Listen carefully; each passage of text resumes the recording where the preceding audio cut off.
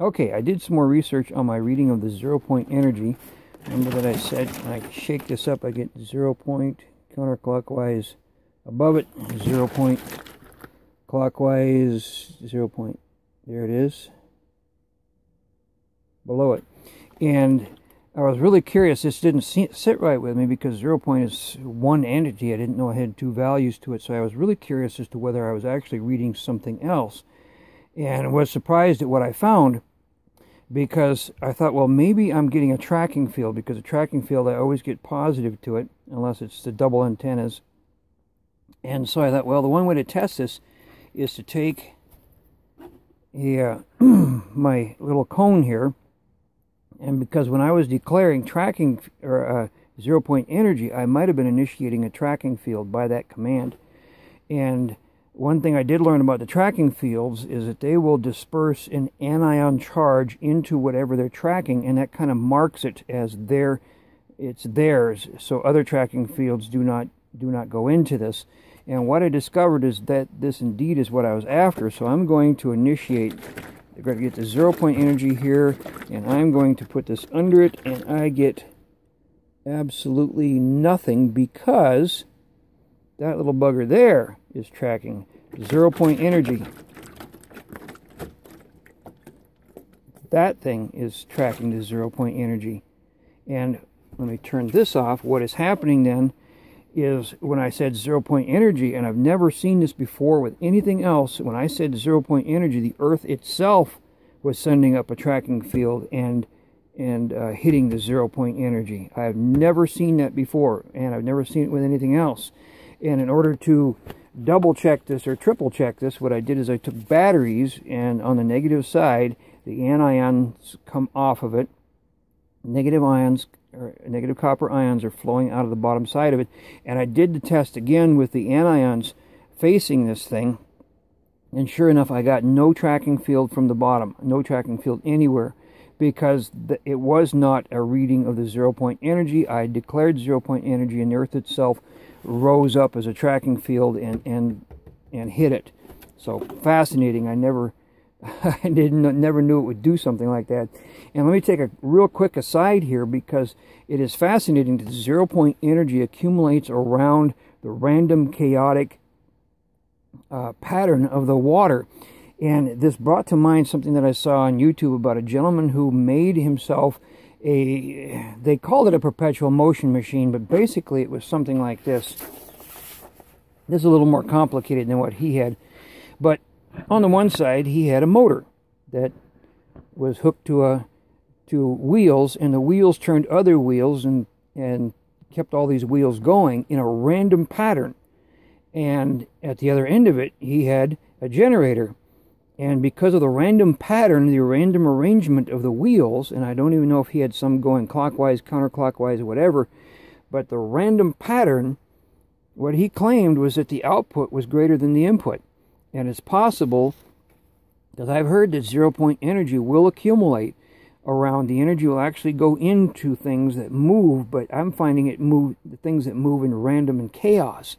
I also heard of another, like a prepper community that was off the grid, and somebody asked about how in the world they ran this thing, and they were shown, and this is just what I'd heard, is they were shown a closet that was full of these wheels.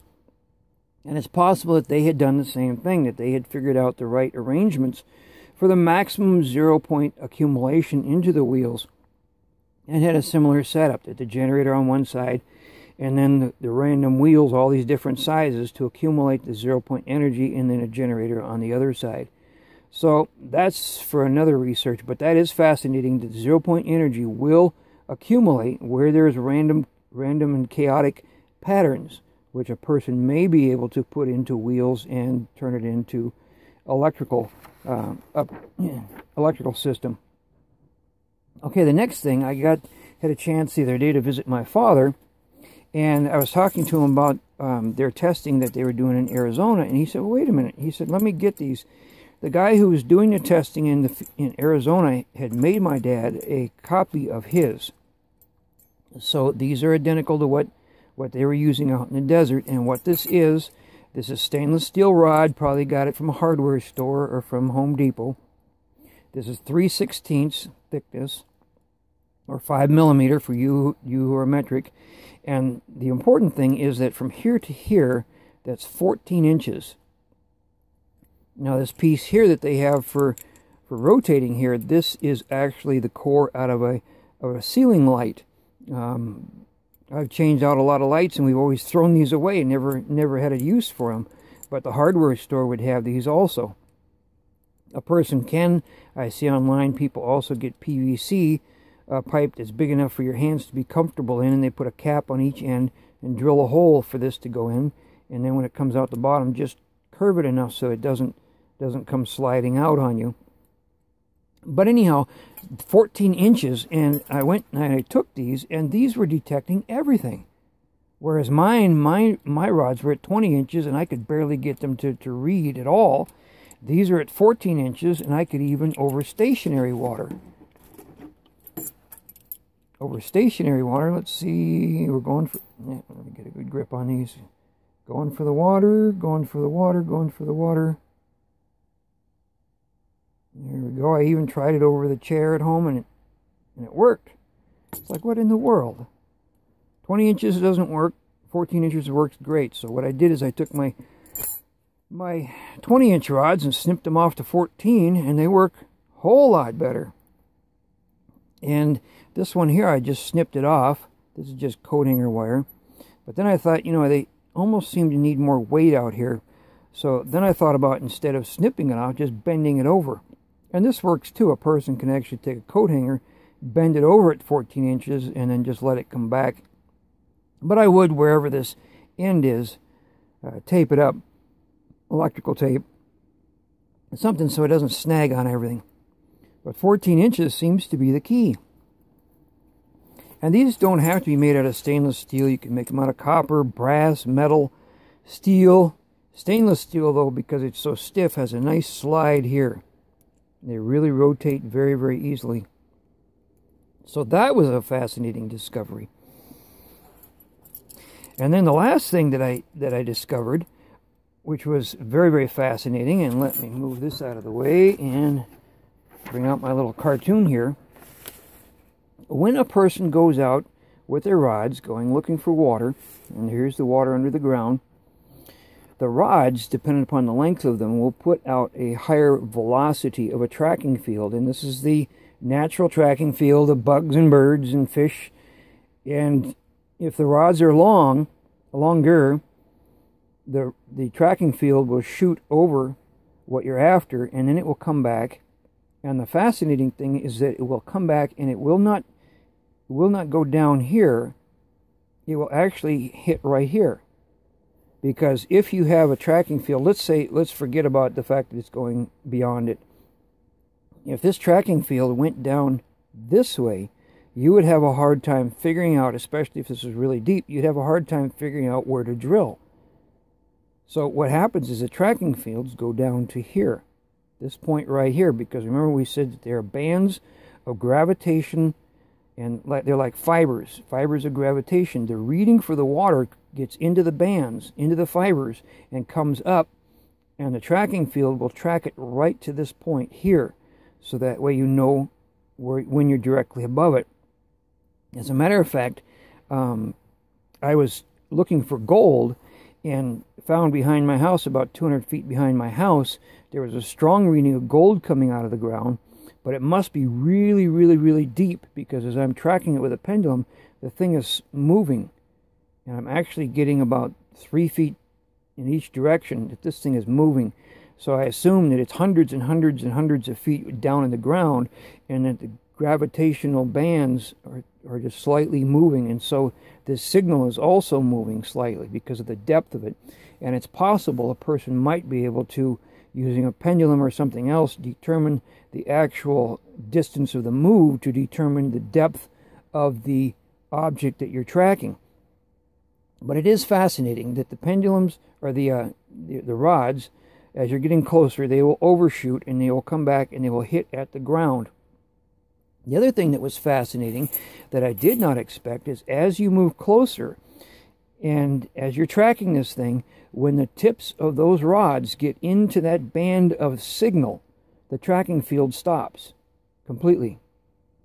And that's where this torque effect comes in. That is very, very fascinating. As a matter of fact, we're going to get some water here, and I can actually, humans can do this. As a matter of fact, it's very, very easy.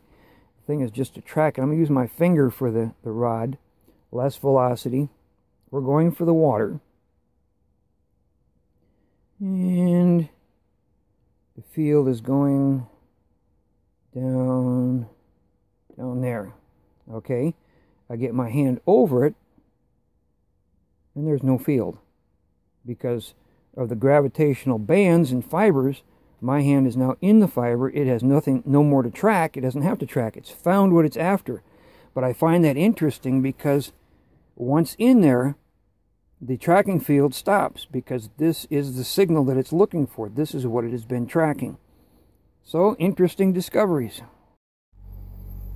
The other day, doing my dowsing research, I went out behind the house, and the first thing, of course, that I wanted to work with is to see what I could do for finding gold. And what I did is, since I've been for 20 years swinging a pendulum, I just held my hand out to send out the tracking field. And I said gold, and I got a hit.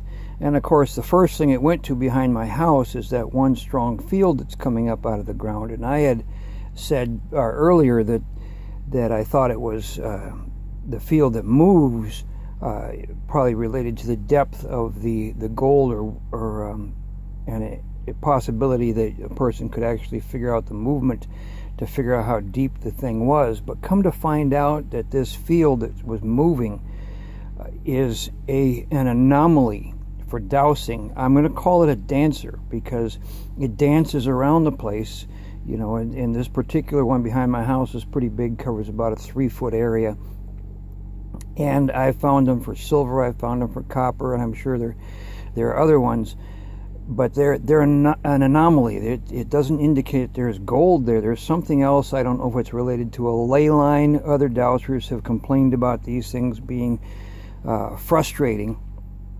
And I'm really surprised with how many of these are out there, these dancers, that no matter how far down you dig, you're not going to find anything. It's a moving field. It's not a normal field, and that's going to take more research to figure out what in the world they are. But they are. There's a lot of them out there. So I went beyond where the dancer was, and the next thing that I came to, I had a signal sent me down a deer trail, and it was kind of humiliating to find this, but I got a strong gold reading, and it went to a pile of deer poop in the middle of the deer trail. I thought, what in the world? So I checked the deer excrement that was there, and it was high in gold ions, silver ions, and molybdenum. Now, we live near, as a matter of fact, my house is on the edge of an ancient lake bed called Lake Agassiz. And the lake bed of Lake Agassiz is very high in gold and silver and molybdenum, and it's very, the silt that was left over makes extremely fertile farmland. But everything that comes out of there is high in gold, silver, and molybdenum.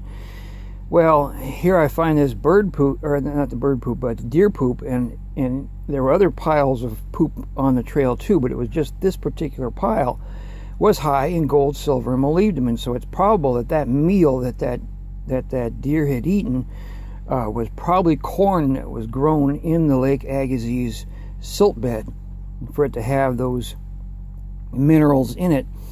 So then I went looking elsewhere, and I got a strong reading that was going to the sand pit behind my house. I've lived in the same house for 30 years, and it was coming from the sand. So I followed the field to where it was in the sand, and it went to a particular spot, and I looked, and if I looked just right, I could see one microscopic flake of gold glistening on the top of the sand. I thought, well, that's fascinating. I've lived here for 30 years, and I've never realized that the gold was there. And then I went and to check for another one, and 2 feet over was another one, another glit of gold. And this is the old sand beds sand dunes from Lake Agassiz, so a lot of the gold and silver and stuff got blown in with the sand, and it's microscopic in there. And I thought, well, this is fascinating, that I've never really realized this stuff was there, and I got down close to it and analyzed the speck, and sure enough, it was gold. So I wasn't being misled or anything on that. But then I realized that if there was a gold speck here that was on the top of the soil, and a gold speck 2 feet over that was on top of the soil, that I was only getting the ion reading. The tracking field was going to the ion reading of the gold itself. I was not getting the anything that was buried. My body was not picking up anything that was buried. And I thought, well, wait a minute, this is not what I'm trying to do here. So instead of giving it the tracking field to give it the command for gold, I said gold pillars. And I was totally shocked with what happened, because when I gave it the command for gold pillars, it detected then the tracking, the dowsing pillars that were coming up, and the air, when I tested it, was full of gold, because all the little gold, microscopic flower gold specks that were in the soil were now reading in the air. And I'm glad I was on my knees when I was doing this reading, because I almost fell over, because suddenly the air was filled with threads of gold. And I thought, I've been here for 30 years and I never knew there was specks of gold, much less this gorgeous threads of gold that were in the air, in the columns, the dowsing columns. And I was just flabbergasted with the beauty of what was there. And of course, I couldn't see it with my eyes, but I could detect it with the pendulum. And of course, you know, I could tell myself logically that this is just the pillars of what's in the earth, but the beauty of what I was seeing was just astounding. And it was really an eye-opener, because how many of us go through our lives never seeing the beauty that's right in front of us? But this also brought up another issue, was these pillars. I had been testing too to see the anomaly, because I found out that when in my testing that these pillars, if you gave a verbal expression of skepticism, saying these are not real, or this will not work, suddenly these things will disappear. So here I am testing these threads of gold that are in the air, and I said, this is not real, and they disappeared. And I said, okay, this is real. And I gave it the command for the gold again, and back again I could read the gold that was in the air. The dowsing fields were picking up. Now this was been an interesting test, because I thought, well, okay, I have an orb that I work with, and by holding my hand like this, the orb will actually move into it. It's an 11-inch orb. It's high in hydrogen, and it has a positive charge to it. And I went to check to see if I could read the dowsing field that was on top of that, the pillar, and it read as an orb. And then I gave it the command saying that this is not real, and it still read. I thought, this is interesting. All the dowsing fields would disappear if I gave a verbal command of doubt. But when I gave the verbal command of doubt, it did not disappear over the orb. So then I went back and I tested a dancing field, and I did the same thing. And when I gave the verbal expression, this is not real, the field was still reading over the dancer. So that let me know that the dancing field, the dancer, is a different sort of anomaly, just like an orb is a different sort of anomaly. But the thing is then that these the dowsing fields, if you remember on the Matrix, when you see the picture of the computer screen of the Matrix, it's all these letters that are cascading downward. And what this is, when you see the computer screen of the Matrix, this is all the information that goes into making the things that are actually exist. And if you look at the Matrix, if I remember right in the movie, the guy who was watching the screen, he could look at it and figure out what these things were. But if you and I looked at it, we couldn't make sense out of it, and Neil couldn't make any sense out of it. And that's what the dowsing pillars are. We're in a three-dimensional matrix view like that. And when somebody gives a verbal expression of unbelief, it's like turning the monitor off. You can't see anything. And this explains another reason why when that test was set up by that atheist and the dowsers came in, he had done enough expressions of unbelief that the dowsing fields were not there. And these dowsers, not knowing that the place had been contaminated with unbelief and skepticism, came in and tried to find the fields, and there was nothing there because the matrix screen had been shut off because of the verbal expression of unbelief. But by a verbal expression of belief, it starts up again. You can think the belief of this will work, but it doesn't contradict the verbal expression of unbelief. It takes a verbal expression of belief to contradict the verbal expression of unbelief.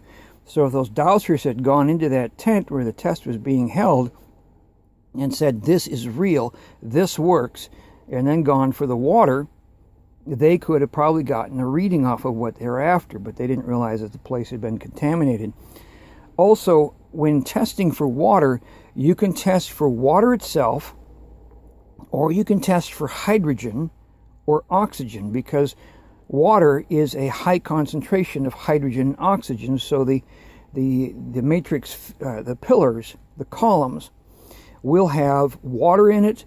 It will have hydrogen and oxygen in it. So it gives you an option as far as what you're going for. Now, speaking of unbelief, I need to make a distinction, because the tracking fields, and these tracking fields come off of everything that's out there. If it has if it's organic, it has at least 20% carbon in it, it will produce a tracking field. And the tracking fields will go for a genetic match, a cation charge, a element that you may be deficient in, or something you give it a cognitive command to find.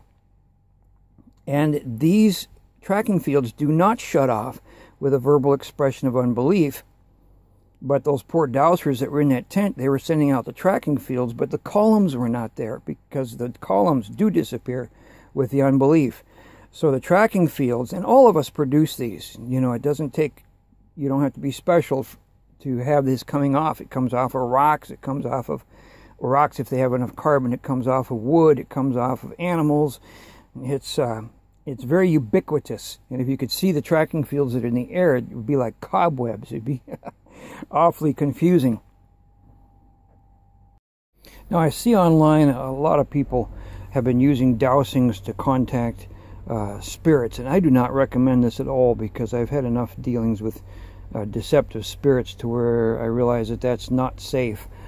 Other people use it to get into their subconscious. Now, you have to be careful, because sometimes a person's subconscious will try to make itself more important than it is, and actually try to appear as a spirit or another field, because the subconscious can be deceptive. But if you're using it for tracking, like for gold or for a lost object, you know, then you're okay, because the matrix field itself, if you look at that computer screen of what the matrix looks like, it's very confusing. But oftentimes the subconscious can actually decipher those fields. And so if a person is tapping into the subconscious to decipher those fields, then you're okay. Then you're on safe ground. But if you're trying to predict the lottery numbers, or if you're trying to communicate with the dead, then you're really getting yourself into trouble. But for deciphering the matrix, yes, I would recommend that you, if you wanted to ask your pendulum or ask your dowsing rods yes and no questions as far as the location of the dowsing columns, you know, that's you're still in the safe zone. Next thing I want to talk about is proximity, because when I did my research with the Crazy Organite Discovery, I was using cones like this, and for a basic cone, like this, you're basically working within about 2-block area because of the distance, and because the tracking field or the collector field forms here, and the tracking field comes out depending upon the length of the device that you're using. Now, I did, in one case, actually got a 700-mile tracking for my wife.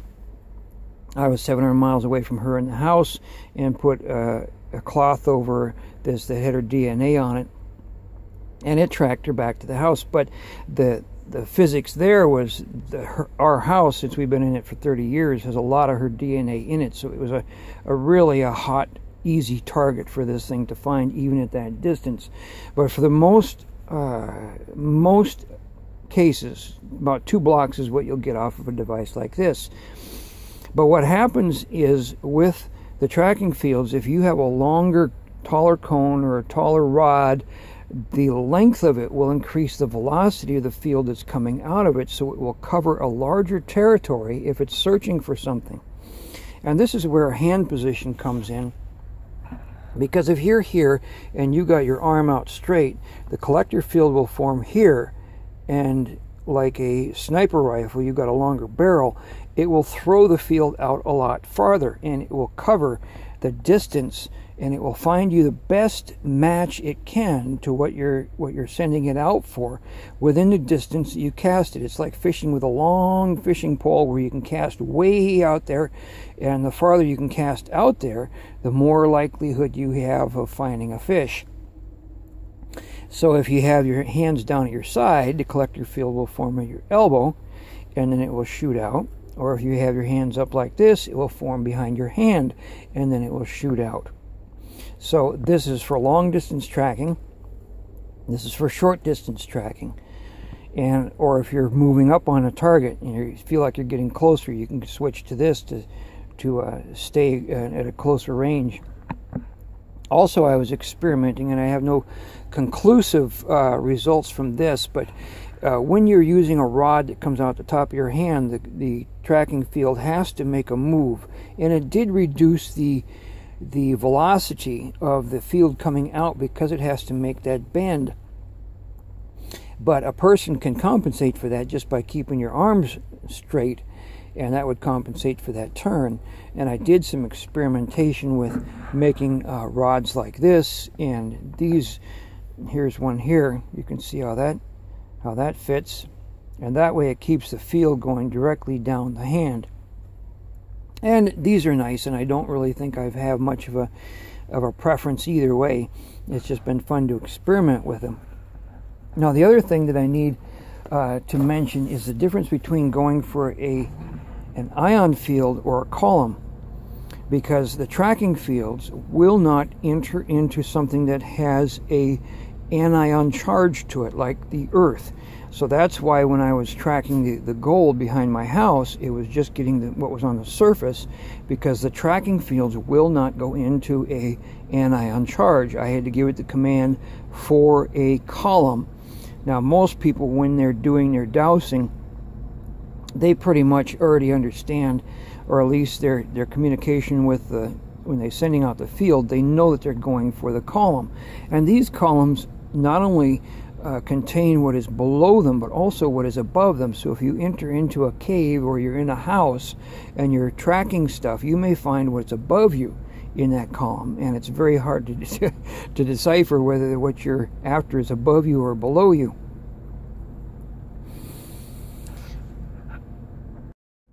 I did find an interesting anomaly. I was doing some testing inside of a building, and it had cement walls and metal framework, and as I was taking the rods and testing this building, when it detected something in the next room, it would actually send me through the doorway. And I thought this was interesting, but it turns out that because of the cement and because of the metal, that the walls themselves had an anion charge, and so it wouldn't go through the walls, it went through the doorway. But I just thought that was really fascinating, that it was actually showing me the path. Also, when you send out these fields, the tracking fields tend to stay at the same distance above the earth. They tend to find once you send them out, they tend to detect what anion charge you're getting from the earth and stay at that level. So if you're sending it to toward a hill or something over a hill, it will actually go above the hill and then down. And this is nature's way of allowing an animal like a wolf or something, and a predatory animals, they often have longer noses and they can just follow their nose, and that tracking field will stay at the elevation of their nose as they go along. But that's another interesting anomaly where in like cement and things, it will actually lead you through the doorway. But now to talk about the devices themselves, there really is no right way of doing this. I mean, you really have to try different things to see what works for you, what doesn't work for you. One of the things that people do is they will add a witness, what they call a witness, and basically it's a sample of what you're looking for. And sometimes people will take and they will put a canister somewhere in here where they can put like gold in. Like if they're going for gold, they'll put gold, or they'll put gold and crystals, or sometimes they'll put it out on the tip, or sometimes both. A person can actually take what you're after and just tape it to the rod itself. A person can also, if you want, get a bottle of something, and instead of using something like this spring that I got from the hardware store, you can actually put the rod through the bottle, put your witness in the bottle, and let this be your handle. Another place you can put your witness is actually in your mouth, because if you're giving the cognitive command and you put the witness in your mouth, whether it be a gold ring or whatever you're after, your body has a better sense of what it is that you're tracking. And so I would recommend you try that also. Now this here is a double rod. I mean, it comes down and goes out. I'm not too pleased with this. This is more experimental. But what happens is the velocity changes. This puts out a higher velocity, lower velocity, and I'm thinking that there's a little bit of confusion once the fields get out there. One's going for something farther away, one's going for something closer up. It doesn't need the closer up. The farther away is going to cover it. So if I was to make these again, I would probably make these about the same to send out 2 tracking fields. And this spring is just from the hardware store. It makes it very, very easy to hang on to. Now, because one of the things that the tracking fields will try to get a genetic match to what you're sending out, this here is an iron rod, which is, when it's doing a genetic matching, it's going to try to find iron. And this is one reason that a lot of people go to like brass, because brass, about all you're going to find out there is maybe some spent bullets, shells of casings, or stainless steel, because there's very little out there that has stainless steel in it, maybe a knife or discarded utility, or things like that. So stainless steel and brass are about your best bets as far as like putting out a pure signal that's not going to get contaminated by the actual existence of the rod. But I'm finding for myself, especially because I take Ormus, that my cognitive commands work quite well for these. Here's another one. This is just made out of coat hangers, and I twisted up coat hangers for the handles here. A lot of people just hold these without, don't have any things for them to sit into, they just hold them out like that. But one of the easiest things to do is actually, for the handles, is to take a pen like this and just take the thing apart. You can twist it. Yeah, make a liar out of me here. You can twist it apart and then just dump the guts out, take this end off, and this part makes a good handle. These are always being thrown away. They're a dime a dozen. And here, one of the easiest ones that I made, just took a coat hanger and stretched it out and made it so they can pivot in the hand. And I thought, well, let's try to get a little fancy with it. So then I took it apart here, and then I slipped one of these pens on it and slid it down and put it in there, and this actually works quite well. I've actually been surprised with it. And the other factor with these is the tips of these. You want to make them so you're not going to poke anybody's eye out. And so with a coat hanger, you can just bend the tip over, and this is not going to interfere with the field coming off of it. It's not going to loop around. You don't have to worry about that, but that will keep people from getting their eyes poked out. How do you like that for being cheap and easy? And also, I have a little bit of that forward canter with it, because it's a lot easier with the hand. Now this works quite well. I'm very surprised and very pleased. Here's one. You can see the forward canter.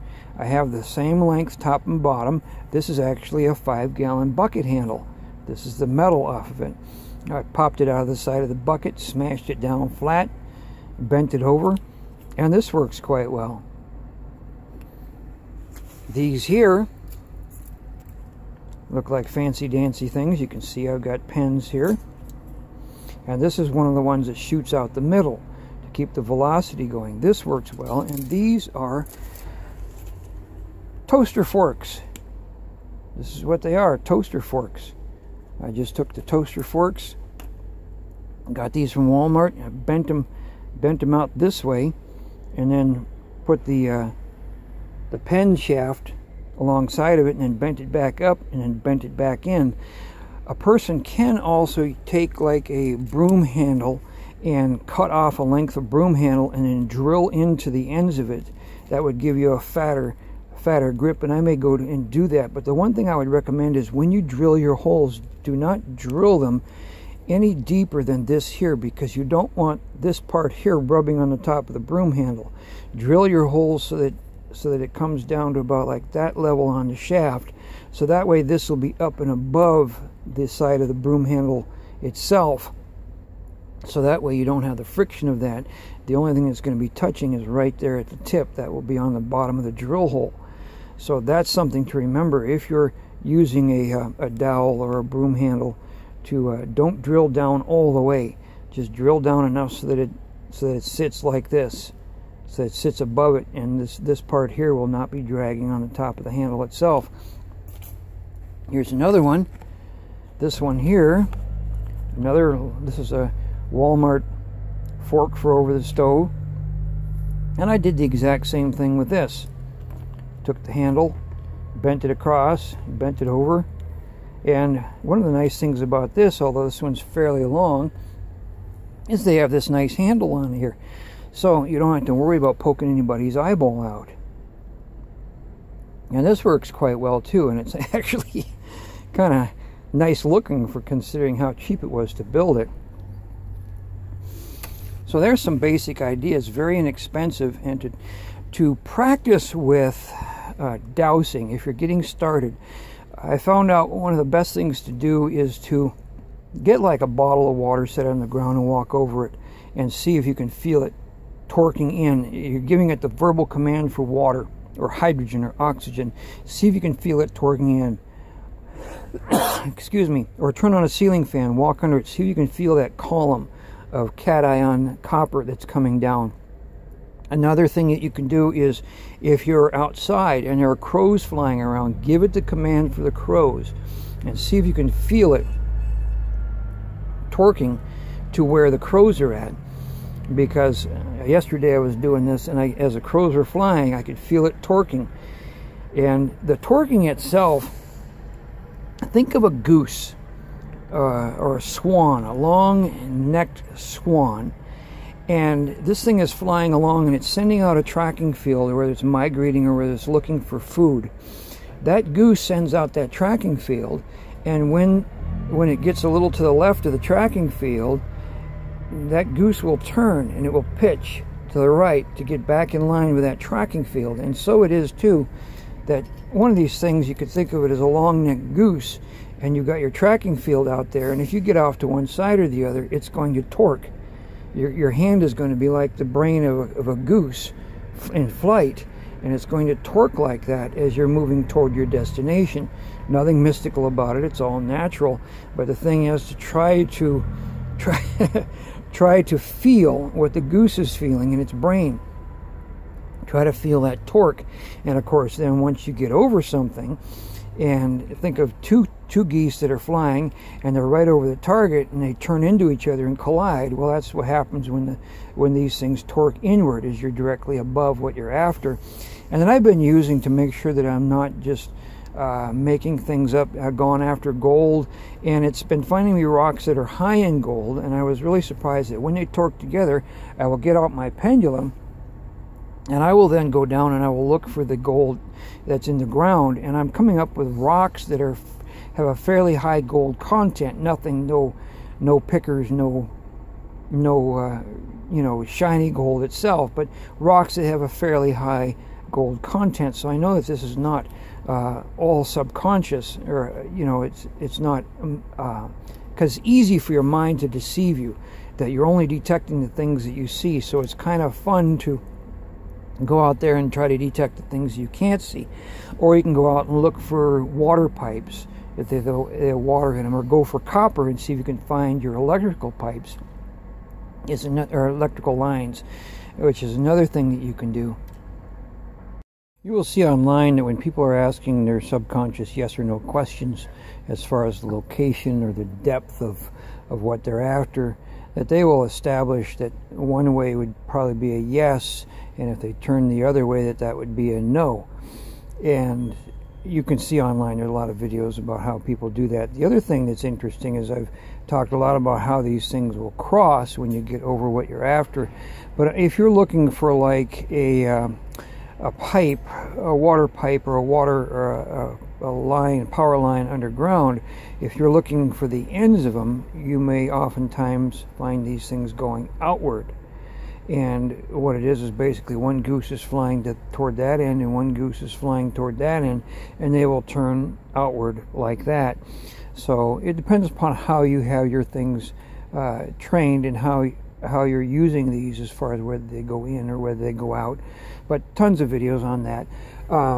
Also for the material, I've got, we've got these rods here that I got from Home Depot. We've got coat hanger rods that we use here. These are the forks from Walmart. These are the outdoor cooking forks from Walmart. Another place that you can get nice metal is actually from yard signs or political signs, because the metal that is used in those tends to be galvanized or fairly high in stainless, so they don't rust away. And so those are also a good source of material, especially after election season. There's a lot of that material left over that you can make devices with for free. I always like free. Another thing is that we talked about the safety of these things and poking people's eyes out. You can just take a bobber like this, you can get it at a hardware store, and just stick it, actually cork, I'm saying bobber, cork, and just stick the metal in there, because this will not disrupt the flow. I mean, it will just slightly, but not enough to worry about. Or they also sell online and in stores, they sell foam bobbers that have a pin that you press, in a wood pin that you press into the end of it. Those also work, because you can just take the bobber and just press it onto your metal. So that also works, because safety is an issue, especially using it around children. You don't want to be out there trying to find something and have some kid running. I mean, that would ruin your day. So bobbers work, corks work, bending the tips of them over work. That works really well. Using these that are already bent over, these work really well. Safety is an issue there.